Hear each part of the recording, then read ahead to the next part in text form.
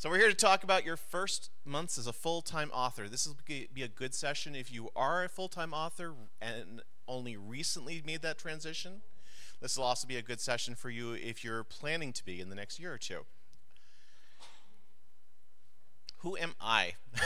My name's Kevin McLaughlin. You can read all about me up there. I've written, well, 102nd book is coming out at the end of this month, so I've been doing this for a little while. This is the class that I wish I'd had back in 2016 or 2017 before I went full-time. This is the information when I put this together. I put this together to be fun, but I also put it together to give all of the tips that I really wish that somebody had told me way back when. So I hope that this will give all of you the information that you need to catapult you up to that next level. This is one of my favorite quotes. I've had this on images on Facebook for years now. People who say it cannot be done should not interrupt those who are doing it. You're going to find some people who are going to tell you you can't be a full-time author. You know, like that's a waste of time. It's not true. This is one of those fields where your success is directly defined by how hard you work at it and how hard you work at, most importantly, doing the right things. Because it's not enough to just work really hard at a hamster wheel if you're not doing the right things. So hopefully we can learn what some of those things are today. Who here wants to write books for a living? Okay, now that's not the only mountain. So I just want to add that too. You know, Craig talks about his mountaintops, and there's more than one, and that's okay. And everybody's different paths and different mountains are theirs. But everybody here sounds like wants to write for a living, so that's where we're going. Know your why. Understanding one's why is pivotal for aspiring full-time authors. If we don't know why we want to do this, at some point along the line, I'm going to have a seat. At some point along the line, all of that work is going to feel like too much. All of that work is going to feel like it's a pain in the neck, like it's a hassle, like it's a drag on your life. If you know why you want to do this, then all of that will be a sacrifice you're making to achieve a goal that has deep meaning to you. So think about that for a little bit. You know, like, why do you want to be a full-time author? Is it because you watched some movies and saw the millionaire author, you know, like getting wined and dined by their publisher and the glamorous lifestyle and all? Because I have bad news. That's Hollywood. But if it's because you love telling stories, if you love sitting down at the keyboard and writing that next page, boy, this career will never let you down because you're always going to be loving going into work the next day. Know your why. All right, when we're getting ready to make the leap, that's the run-up toward full-time. This should be a planned process. Don't do what I did. All right, I'll tell you a quick story. Back in 2017, I joined SFWA for the first time ever. That's the Science Fiction Writers of America. I think it's the Science Fiction and Fantasy Writers Association now. They changed the name. But I joined them, and then I got invited to speak at their conference, like shortly afterwards. But I had work. So I chatted with my wife and promptly gave my 2 weeks notice at work so that I could speak at the conference. I had actually been planning on going full-time, but not for a few months afterwards, and jumping the gun made things a little bit harder for me. So if you can, plan this process out as much as possible. The more planning you can do in your run-up to going full-time, the more successful, the higher your odds of success are going to become. There's three main elements we're going to look at today: financial planning, habit planning, and social planning. Financial planning. Yes, I'm a science fiction writer. That's why I have rockets and planets and stuff all over my presentation. Also, it looks cool. Right size your life. Back before I was in writing, I was in game design and game art. And some very smart folks at a company called Garage Games wrote an article about right sizing your life for game developers. They were like, move somewhere cheap. Don't buy the new car. Don't get a second mortgage. Live within means that are reasonable for whatever it is you're trying to do. The more debt we load onto ourselves, the bigger the house we buy, the more stuff we accumulate, the harder it is to make this stuff work. If you're working as a lawyer earning $200,000 a year and you're spending every cent of it, jumping to a full-time author making $75,000 a year might be really hard, even though $75,000 a year is perfectly reasonable income if you've right-sized your life. So be aware that by planning toward a future where your money is going to come in bursts, it's going to come in fits and starts. You might have a few months of downtime where you're not earning as much, and you have to be able to prepare for that. Reserve fund. Have one. I didn't. It worked out anyway, which was good. But having a reserve fund is good. Now, how much of a reserve fund do you want? That's really up to your individual case, and it brings us back around partly to the right size your life thing. If you are spending $200,000 a month, $200,000 a year, then you probably need a bigger reserve than if you're spending $50,000 a year right now. Okay, just because if you break an arm and can't write and your book sales tumble for 6 months, what happens? I just had that happen, folks. Last April, I ended up with an injury that the doctors couldn't diagnose, and I ended up in basically daily pain from April through October. They finally figured it out. I had a surgery, I got it fixed, but I had 6 months where I was barely able to write at all. My sales are way down now. So if that had happened early on in my career, it might have crashed me. I might have had to go back to a full-time job. I might have had to go back to regular work and start over from scratch. Having some sort of a backup that will carry you through at least the worst of any major life roles that come your way is really helpful, and I strongly recommend it. How much? That depends on you. How risk averse are you? The more worried you are about risk, the more you want in the bank before you make the jump. The more you're spending per month right now, the more you want in the bank before you make the jump. Taxes. Full-time writers are almost always making enough income to warrant a corporate tax structure in the United States. I can't really talk about tax structures in other countries because I don't know anything about them. But in the US, you probably want to jump to an S-Corp or LLC filing as S-Corp, certainly by the time you're making $50,000 a year pre-tax.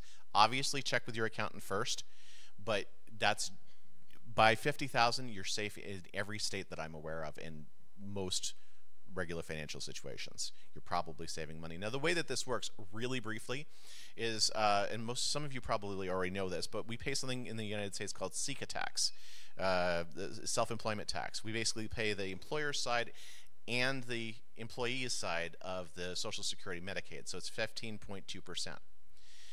As an S-Corp or LLC filing federally as an S-Corp, we can take half of our income, roughly, again, talk to your accountant, because your specifics may vary, as dividends, which aren't tax SECA. This means that if you're making $100,000 a year and you shift to S-Corp, you can potentially save yourself about $7,500 a year in taxes. This is a big deal. This is a lot of money.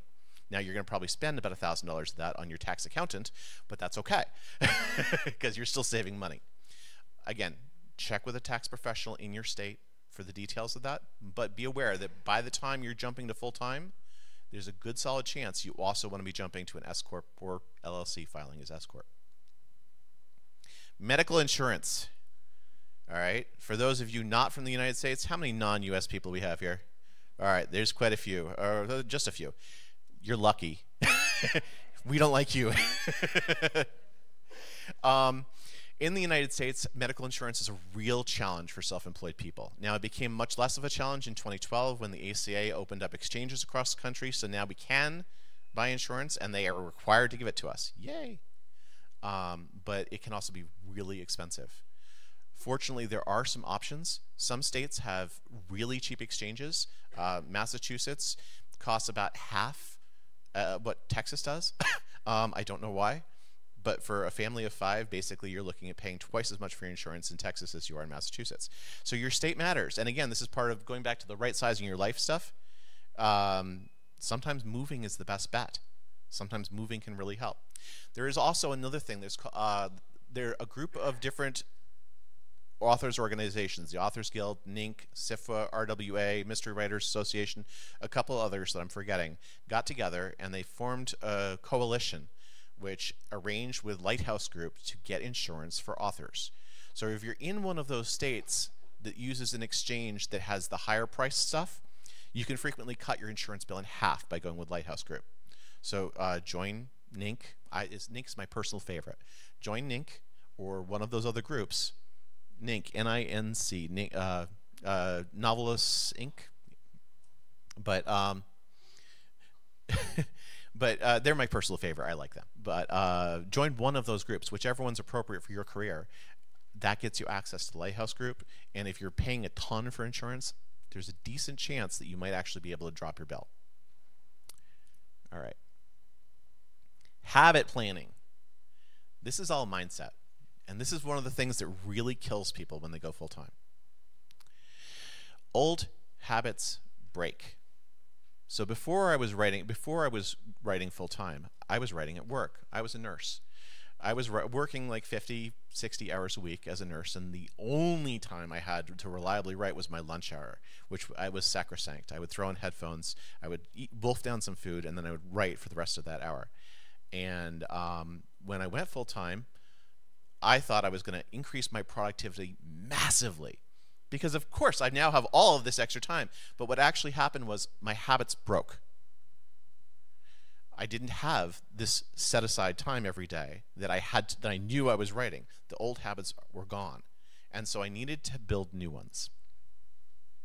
Productivity drop. It is typical for productivity to drop during the first 3 to 6 months of full-time. Expect this. Plan for this. Your habits have broken and you need to build new ones, and it takes time to do. So if your productivity doesn't increase, or worse, even drops right after full-time, that you're just like everybody else. Congratulations. Not everybody faces that, but it's really, really common. I would say it's more common than not to end up with this sort of problem. Now, the way you can get around this is to start building the new structure and the new habits first. So, like I talk here about, like new structure, but ideally have a basis for the new structure down in writing and ready to implement before going full-time. Plan it. Say, I understand that these old habits that have been serving me well are about to fall apart because I no longer have the structure of going to work every day. Okay. I'm now going to be building a new structure, and anything you can do to plan that out before you make the jump will save you time and save you effort and increase your productivity after you make the jump. New habits, and this is I have a personal gripe. Everyone talks about like the 21 days to a new habit, and if it really worked like that, boy, we'd be in great shape, wouldn't we? The reality is, some people have studied it, and the range is 18 to 254 days to build a new habit. The average is 66 days. This is, by the way, why smoking cessation stuff only goes for 21 days, because they know it's not going to work, so they get you back in again another time when you try the second time. How do I know this? Give yourself the time to build new habits. It's going to take you at least 2 months in most cases to lock in new habits, and it might take you 2/3 of a year, and that's okay. You're not a bad person for not building habits in 21 days. Again, that's normal. Social planning. This is now your job. So you need to block time for it. Convincing your friends and family that this is now your job can sometimes be difficult, however, because you're staying at home, right? You're not actually in work anymore, so they can stop by and say hi, right? They can hang out, they can call you, they can, no, wait, you're at work. You have to set boundaries. And this can be very difficult, but you have to find ways to let other people in your life know that this is still your work time. For my children, I actually had when they were young, I actually had a red headset. When Daddy had the red headset on, he was in a sprint. And the sprint was only 30 minutes, so they knew to come back and find me in half an hour or so. Unless the house was burning down, they went and got Mom instead. But I still made myself available, because when I was done with the sprint, they would come in and see me. But you have to find ways to work with the other people in your life to make sure that they understand that this is still work time.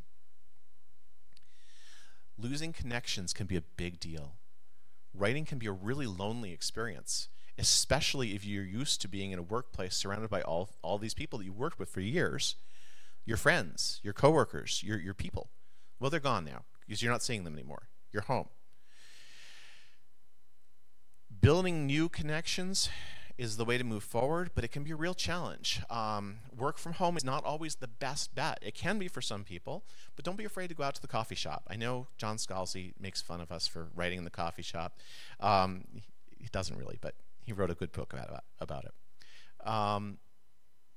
But it's okay to go do that. I've done that a lot. And then you're around other people, and you get to know the people who are working there, and you get to say hi. Maybe you join a writing group online. Maybe you join a sprint group. Online isn't as good as in person, but it's still something. Maybe you come to conferences to see your friends. That's one of the main reasons I come here, guys. I love meeting new people, and I love seeing all my old friends. And this is one of the main times of the year that I get to do that. This is my social week, you know, and I really rely on those. But build anew. Find new ways to build new connections with people and work on maintaining some of the old ones too, but don't be afraid to reach out and start building new connections. You're transitioning to a new work life. Don't do it alone. We still need people. Yes, please. Yes, please. I will leave time at the end for questions. Don't worry. All right. Building your team. All right, I've got 2 slides for this one because I believe that nobody should be locked into just into your trad. So I'm talking about a little bit of both.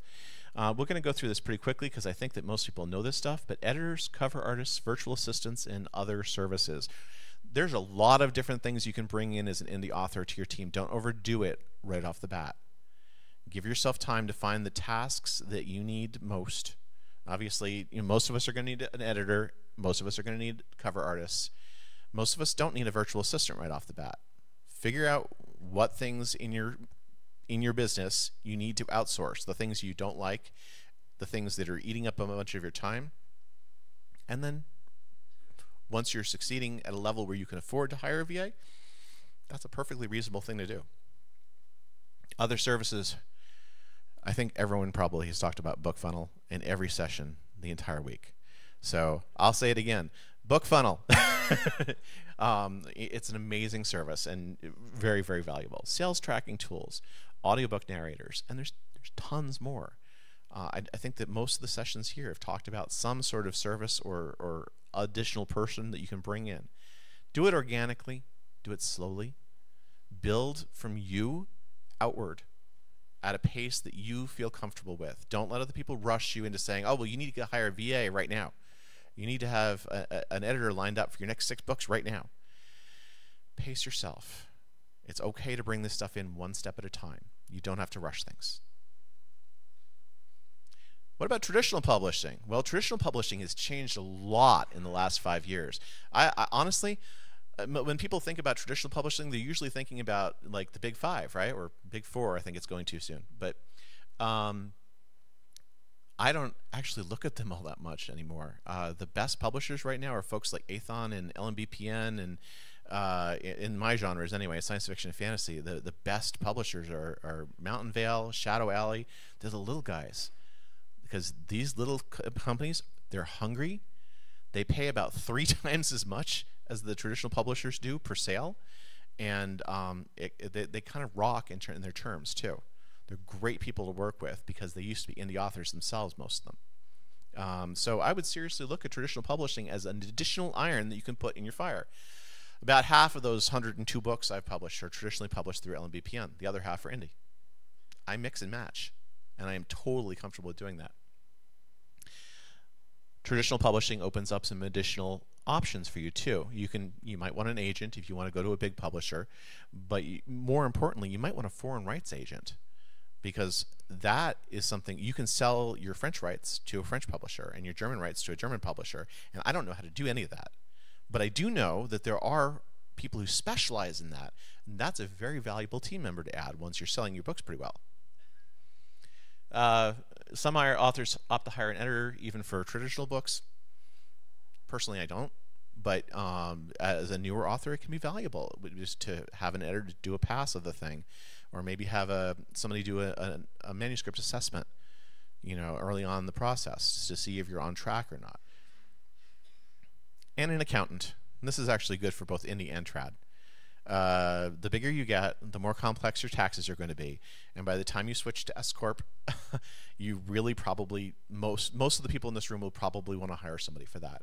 There is no TurboTax for S corps, and the tax forms are a pain in the neck. So it's just generally better to hire somebody at that point. All right, wall of text. Strategic career planning. I had so much I wanted to say here. But looking at this as a long-term thing is really important. Looking at strategies rather than tactics is incredibly valuable. Create a 5 to 10 year career plan. It doesn't have to be, you don't have to stick to it entirely, but having it down means you know where you're going. You've got a map. And if you change your direction or you change your destination, then you change your map. But that's okay. But you still need to have the map to know where you're going. Now, I'm not saying you have to have a 5-year plan in order to succeed as an author, because I clearly didn't, and I actually managed it anyway. But I am saying that having been there, it would have been enormously helpful for me to have that in place. Strategies over tactics. Tactics are short-term things that don't work, that might work now, that work today. Strategies are long-term thinking that affect your overall plans for the future.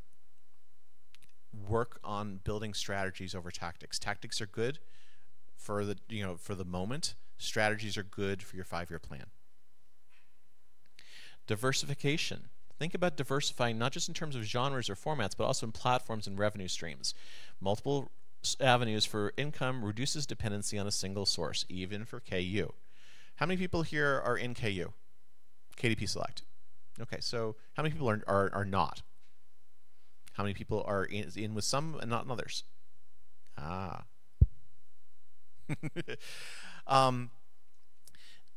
Even for KU authors, there are other opportunities. You can Kickstarter your hardcover edition. All right, I know people who have 6-figure subscriptions for their stuff that gets released into KU right after it's done. They just write the chapters, put them up on their Ream account, and their big super fans pay them a monthly fee of $5 or $10 or $15 a month to read the chapters before they get published for real. And then when they go into KU, they come down off of the subscription. Lots of people do that. It's huge in lit RPG. It's massively growing in romance as well. Other genres are starting to pick it up as well. I honestly think that subscriptions are going to be one of the fastest growing areas of publishing in the years to come.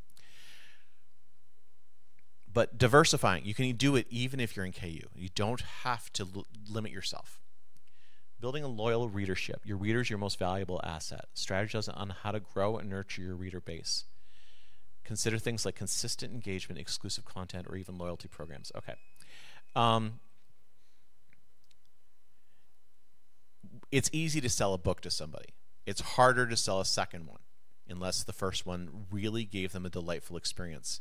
So one of the things I say to focus on is the idea of delighting our readers.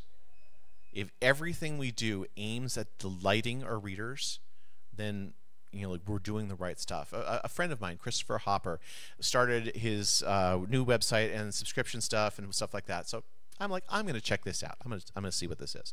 So I entered my name, and he asked for my mailing address to join his email newsletter. I was like, well, that's interesting. I wonder what happens when I do this. So I entered in my mailing address, and a few days later, I got a nice little card, folded over, like Christmas card type card, with a poker chip inside of it, a personal note from him, and some other odds and ends and cool stuff.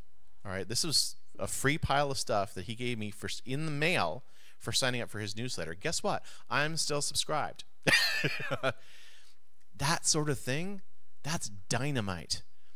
That builds an outstanding customer experience. And the more we can do that sort of thing, the more we build lifetime fans. And that's, of course, what we're aiming for. We don't want to sell them one book. We want to sell them all of the books we write forever. Delight them. make them love the experience, all of it, not just reading the book, but anything we can add to that experience which makes them happier and makes them feel better is a win.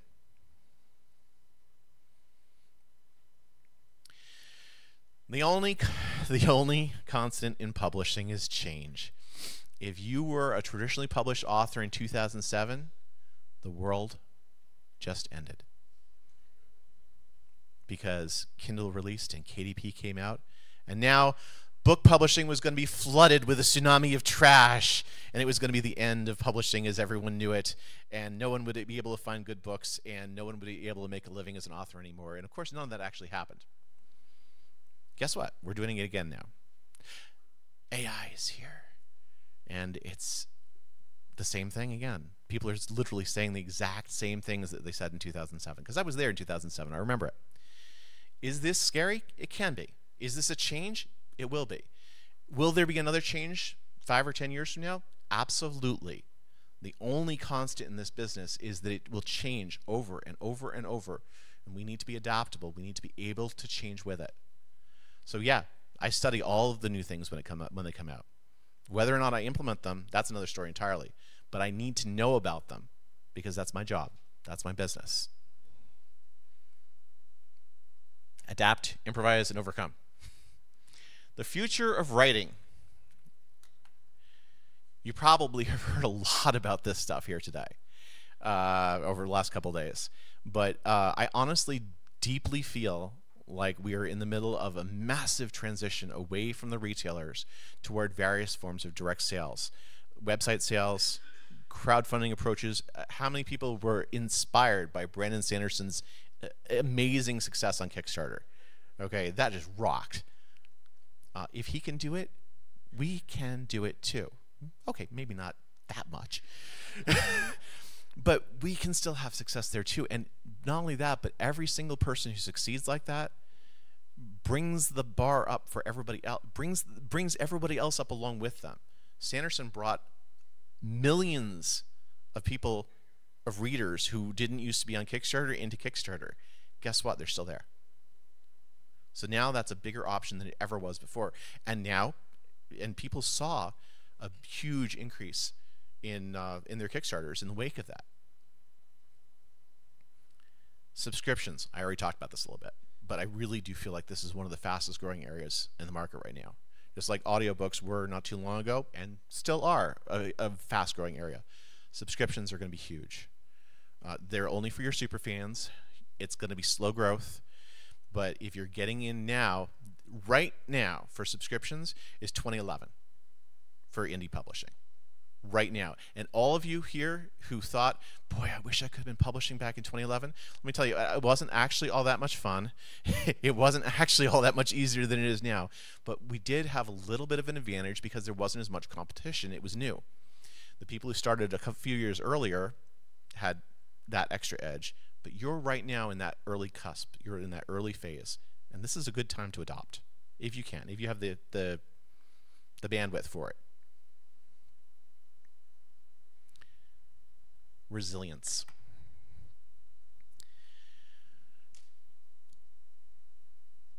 I think that there's been a lot of sessions here this week about mindset, and I think that that's incredibly important for an author, especially if you're looking at going full-time as an author. Resilience is our ability to stay the course. Back in 2011, I was part of an anthology of 13 up-and-coming science fiction and fantasy authors. 5 years later, there were 3 of us left. All 3 of us are still publishing today. But 5 years, 10 out of 13 fell off the map and have never returned. And if you look around this room, probably half of the people sitting here won't be here 5 years from now, still publishing. So resilience is about staying the course. Resilience is about building systems to take care of yourself as well as your business. Make sure to make time to do that, because I would really love to see everyone here still here 5 years from now. All right. And I am almost exactly at the time that I wanted to be. So now is a great time for questions. If you have any, please come up and ask them at the microphone. We have a question from Cole, who is watching on Facebook. I'm right here.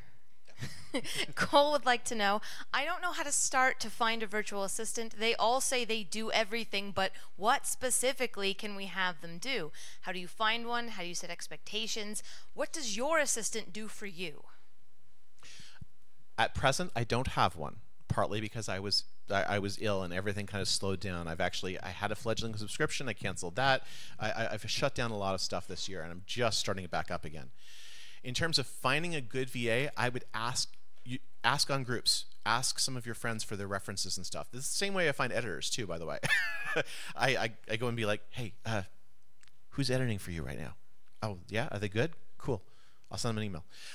and you can do the same thing with VAs. Go and ask around. Authors are usually happy to share their VAs because we're usually not working them very often. We're working them for like a few hours a month, and then they're working for a bunch of other authors too for a few hours a month. They're piecing something together. So that, in terms of what they can do, updating back matter, uploading books, managing your email list, managing your promotion catalog, calendar. Boy, that one's super helpful for me because I'm always forgetting who I scheduled an email swap with a month ago or something like that. That can be really helpful. Any task that you can easily hand off to somebody else and don't like doing, and that isn't directly related to your creative work, that can be outsourced. All of it. All right. Question? Just a helpful comment for you. Belay, B-E-L-A-Y. They're U.S.-based VAs, and they're fantastic. You can hire them for 2 hours a week. There's no required minimum or anything like that, just for everybody want to know. There you go. And they're proven. They're a good company. So they did not pay me to say that, Kevin. So my big question to you is so I've been fortunate. My kids are out. I'm one of those empty nesters now. I'll be 59 next March. My writing, I have to have it quiet. I can't go to the coffee shop and think and do what I do as a nonfiction writer. So I read there's a certain author that built his perfect writing area and took an old building and just restored it as to its original was. No internet, no phones, all of that. Tell us how you set your space up for most productive and creative writing. Thank you. Boy, my most productive writing time is probably the Kevin Anderson method. I go and I take a long walk with a recorder, and I found that actually that dictating that way gets me exercise and gets me outside in fresh air where I'm seeing new things, and it's actually kind of fun too. But when I'm working in a coffee shop, I throw on noise-canceling headphones for sure. When I'm working at home, I'm alone at home, so I have more distractions, and I don't often get quite as much done. But I have a nice desk set up, and I'll work from there usually when I'm at home. But again, I'm alone. I just throw on some music and get to work. No problem. Question. Hi there. So my question is, like many people here, I'm learning all kinds of things at the conference, and I'm the type of person who wants to do all the things like at one time, which is not humanly possible. How do you recommend we go home and prioritize these things? That depends on the individual author, but I completely understand the FOMO issues because I have them too. How many books do you have out? 5. Write more books. That's your top priority. Until you have, like, I would say, like 12 plus books out, there is nothing that's a higher priority than writing the next book. Even now, today, nothing moves my books better than the next release. And so that would be my primary focus. The next thing I would do is I would look at where you want to be in your 5-year plan. Sit down and make it first off. Where you want to be in your 5-year plan, and then start piecing away at when you want to be doing the different pieces of it. So I want to. I just an hour ago told Mark Leslie Lefebvre that I want to be a top 10 Kobo author, fantasy Kobo author, and he's like, "Oh wow, that's really cool." But now I'm gonna have to make a plan because I went and said it. But now I have to go and make a plan for how I'm going to achieve that, and then I have to enact the plan. And that's really what it comes down to. And it's okay if the plans change. And if something new comes up, it's okay to explore it. Wix just went and integrated with BookVault, and I went and spent a day looking at Wix to see if I wanted to do that for direct sales instead. No, Shopify is still better. But for me, anyway. but you know, like, don't let FOMO drive you off track. Don't let the fear of, oh my gosh, there's this shiny new thing over here, drive you off track for too long, at least, anyway. Try and stick to your plan, or if you find your plan veering from where you wanted to go now, adjust the plan. Make sense? Yes. I'm a U.S. author, so thank you for bringing up health insurance. You mentioned NINC, SFWA. Do you know if Ally also has access to Lighthouse Group? I honestly, I'm not sure. I don't think so. They're UK based, so I don't know if they're part of the consortium, but I don't think so. I'm not sure. Okay, I'll look into it. Thank you. Yeah, sorry. Hi. Oh, there we go. Okay, sorry. So you mentioned subscriptions, which that's part of my 5-year plan, right? I think that'll be a really viable way to, you know, add an additional source of income. But I have ADHD. How do you put in like the things you need to put in your subscription platform like into your schedule? Like how do you bake it in, I guess? Let me know if I need to elaborate. Elaborate a little bit, yeah. Okay, so I've tried subscriptions once or twice, and you know, I have a smaller audience, so a few people are interested, and I know I need to grow it. But one of the things I struggle with is being consistent. Okay, so are you writing every week? Yes. Okay, that's what should go in your subscription. Okay. You don't have to actually make extra work for yourself to do a subscription. You can just do early access. So you can give them your chapters as you write them. Run them through Grammarly or something just to pick out the worst of the copy edit, the worst of the typos and stuff. Tell your readers that this is the raw, unedited work, and some of them will love that. And a lot of them will actually go buy the edited, finished book afterwards too. Okay? These are your super fans. They want the story now, but they will frequently also want the hardcover edition later. So you don't have to add extra work to do a subscription. You can still do something like that while maintaining your focus on the number one thing that we should all be doing, which is writing more words. Does that help? Yes, it does. Thank you. Okay, hypothetically, somebody did not come to this presentation before quitting their job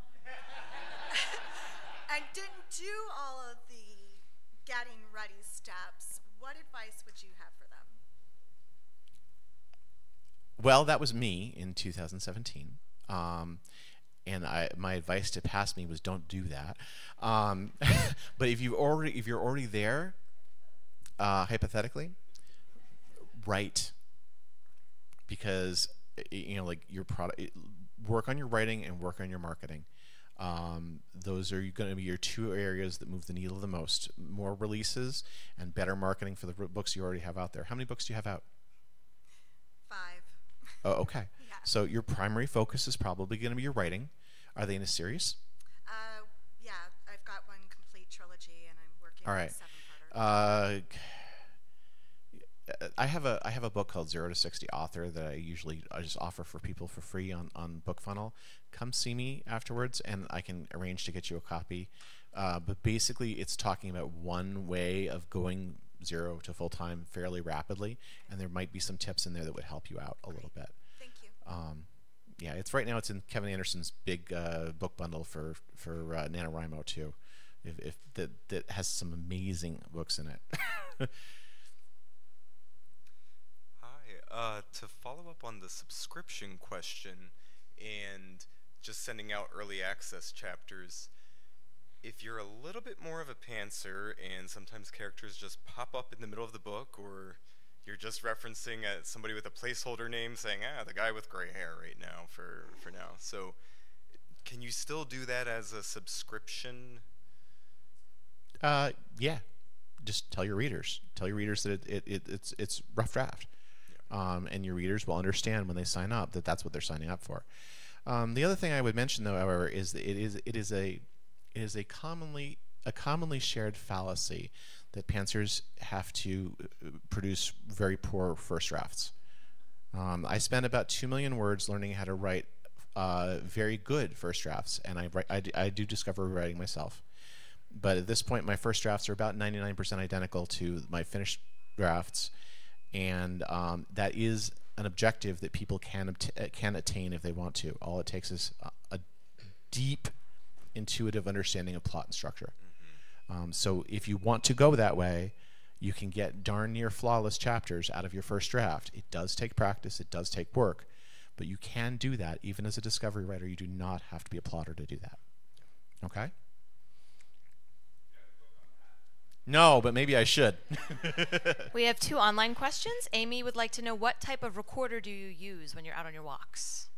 All of them. I have a little Sony handheld that I use sometimes. I have a Smart Mic Plus that I'm really fond of. If you're using a Bluetooth microphone for your phone or whatever, make sure it transports in 16 or 24-bit. Make sure it transfers that. Basically, it has to have Bluetooth 5 or better. But yeah, I've tried so many different microphones and so many different tools. Really, most of them work. You just get a good microphone with a good cardioid setting. Cardioid or supercardioid microphones will basically only pick up your voice. They don't pick up a lot of the background information. They don't pick up the car that just drove past you or the wind or what have you. And understand that if you're outside, it's not going to be perfect. So you're still getting the wind, and so you're going to have some problems with with the translation, the dictation not being exactly perfect. So you're going to have to do some cleanup, but that's okay. It's the price I pay for getting outside and having a nice sunshine walk. And Leanne would like to know, how does one come up with a 5- and 10-year plan? Any resources you would recommend? Okay, apparently I need to write a book on that too. Really what I usually would tell somebody is, where do you want to be in 5 years? Okay, do you want to be making $1 million a year 5 years from now from your writing? Okay, so action plan. What do I need to do in order to be doing that? Like, how many backlist books do I need? And these can be estimates, but once you have the numbers down, then you can begin feeding the numbers that you're receiving back into it. Does that make sense? So if I don't have any metrics, then I don't know if I'm succeeding or failing. So if I say I have a 5-year plan, and at the end of the 5 years I'm going to be doing this, and at year 1 I'm therefore going to have to have done this much of that, year 2 I've done this much of that, year 3 I've done this much of that, year 4 I've done this much of that, then you know every step of the way if you're on track or not. And if you hit the end of year 2 and you're still at the year 1 goals, it's time to reassess and reset, because you're obviously not going to make that 5-year goal in the same way that you were planning on. Something went weird, which happens. It's not a fault thing. All you're doing is you're creating baseline numbers for what you want to do, and then you're comparing them to the real world numbers that you're getting as you progress. A lot of people have been talking about doing a newsletter to build your audience, but how do you do your newsletter for an audience that is non-existent to create your audience, if you understand what I mean? So Non-existent for what? So they're saying first thing you should do is create a newsletter, but who would I be sending that out to if I've got a really tiny audience? And how do you start building that audience if you haven't got that many book funnel? Okay. Back of your book ads, for one thing. I do reader magnets for every major series, and that's like a short story about my characters, or some kind of little vignette story about the characters from that series. And every book in that series then carries an ad for that. They click the link, they go to BookFunnel, they give me their email, they get the book, and it's exclusive. So they can't get it. They can't buy it from Amazon. My reader magnets are all exclusive to my subscribers. If you don't subscribe, you don't get them. That helps. And then you can use those same reader magnets in joint promotions on BookFunnel, or Story Origin is the other one. Those will work great. I can pick up, when I'm pushing hard, I can pick up 200 new subscribers a month very, very easily with BookFunnel giveaways, because I just get into some good joint giveaways. I have good covers on my reader magnet. The reader magnets should be every bit as professional as your regular published works. Okay. Last question. I think that's all we have time for. You talked about subscriptions and specifically like chapters early. I think you mentioned Ream, but like, is that the one you'd recommend, or Ream is, because there's a whole bunch out there. Ream is really dynamite because it's built for writers. Okay. Patreon is also a decent one, especially for lit RPG, because there's so many readers in that genre already familiar with it. Beehive is another good option. So there are some other options out there, but Ream is specifically built for authors, so I would seriously look into that. Ream, R-E-A-M, yeah. Ream, Patreon, Beehive, which almost nobody's using, but I think it's actually going to be really, really good. People use some other stuff too. All right. Thank you all very much.